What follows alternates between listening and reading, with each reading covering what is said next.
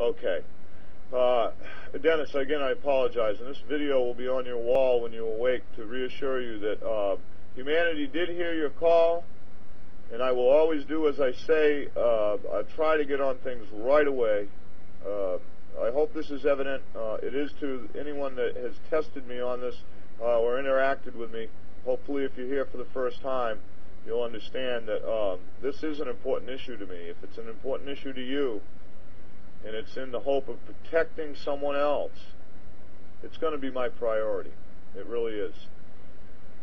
Premeditated betrayal, the Cornhusker Army Ammunition Plant. 1942 operations began at the Cornhusker Army Ammunition Plant, CAPP, located outside the town of Grand Isle, Nebraska, population 33,000. Facility covered 19 square miles of farmland in the Platte River Valley. The plant packed explosive into munitions ranging from 105-meter shells to 1,000-pound bombs.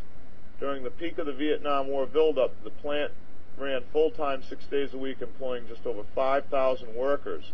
The plant was shut down 1 day a week so that the explosive dust that settled everywhere could be washed away. Otherwise, the dust might ignite.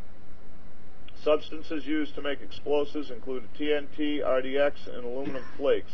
The cleaning process produced vast quantities of wastewater contaminated with these toxins. Another source of wastewater at the plant was laundry. Workers typically came off shift with their clothes coated with dust. After every shift, each worker removed his or her clothes on site and left them with the plant laundry. Now, I just want to comment, for a very short time I was in the Army Reserves, and if when you go to clean a facility, Army style, I can picture that. I've seen us doing it in the motor pool. You'll hose and squeegee and let it go. Never think about it, and I didn't think about it myself till then, and surely that's not as drastic as what we're reading here, but just from a common sense, common man way of thinking, I remember doing that. I know it wasn't at a munitions, but if I'm doing it there, why wouldn't they have done it there? So I can see that. I'm trying to give everybody that doesn't understand or isn't aware of these things the reality of, instead of just saying, oh, they couldn't have done that, and walking away. Yes, they could have, and that was the simplest way to do it. Hose it down, maybe add a chemical or a cleaner, in our case, to raise grease and oil. So gas and oil, would have been going into the water supply. Never thought about it then.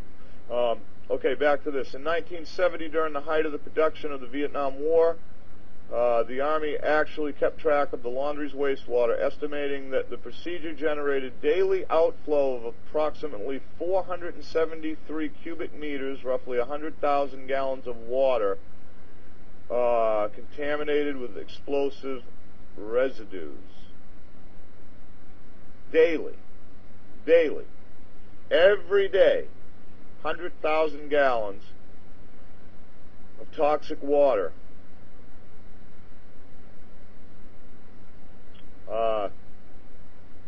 See what I mean by when I said this is so disgusting and vile. I didn't read on very far because I knew I knew. This war, I'm just going to paraphrase from here, excuse me, but this is disgusting, vile, evil, perpetrated by our government, plain as day, hidden in plain view, the same type of stuff I keep telling you, that if it comes, I'm sick of the bullshit. I really am sick of the bullshit. It's not fear-mongering. It's not anything but pure, evil bullshit.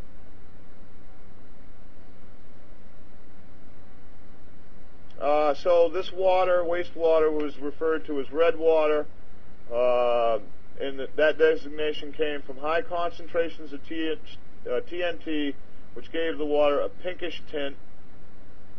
It was deposited in a network of more than 50 cesspools and leaching pits. And normally, I know this from the common world too, when you sneak a washer into your home and your septic doesn't support it, you build a dry well with rock or a plastic tub, and you let the wash water go in there because it has no feces in it, so it's technically fine to do, and it doesn't put the burden on, or where I come from it's fine to do, it's commonplace. It doesn't put the burden on the septic system, and it leaches into the water supply, and normally the phosphates are good for the ground, but if it's toxic TNT, and you're talking about 100,000 gallons a day, I haven't even comprehended the math of how long this went on. I don't want to.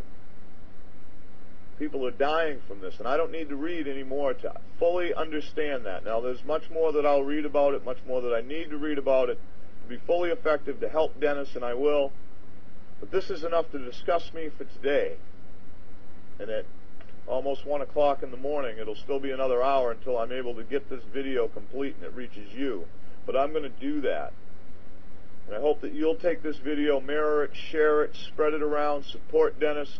As soon as he has the petition signed, I will bring it back here to the video and include it. In the time being, I will give you a link to this PDF file. And I'm asking everybody to download the PDF file and save it somewhere, please. This, as soon as this gets out for a while, and we are going to get attention to this. This is the thing. Maybe it's still there because nobody has paid attention. They weren't me, okay? I'm going to reach people with this. With every click of the mouse, I reach between 17,000 and 100,000 people. I'm going to be clicking the mouse quite often on this issue, and this document will be taken down. So I beg you all now, as soon as I'm done with this video and it's processed, I will go download it. I don't want to burden the computer and have something foul up, because that's been my luck lately. I'm going to download it and save it. I'm going to put it on a flash drive that I keep in my pocket, because this type of stuff disappears. I've already seen it in my own world with people that have called in to me about a nuclear reactor that's probably leaking, and with witnesses that say that it wasn't constructed to standards. In Nebraska, Wolf Creek, look into that as well. The person that brought me that information has since disappeared from my social networks, and as far as I was concerned, she was my friend. A single mother with a dead husband who's battling cancer and raising her 3 kids, and because she brought the truth out, she was threatened with the taking of her children, and I haven't been able to interact with her since. So Dennis, please, protect yourself. Everybody else, help me protect Dennis. Download this PDF. Make a copy of this video, please. Put it away on a flash drive, something, whatever you can do to preserve this video, share it, this documentation, and help protect Dennis. Dennis, I'm going to recommend you and anyone that sees this video, go to my blog, Human to Human. Give me your contact info. Get on there as well. As soon as your petition's in, Dennis, we'll add that to the Human to Human. That's what it's there for. Check that out. I'll put the link. God bless you all for trusting me to bring me these issues. I will give them my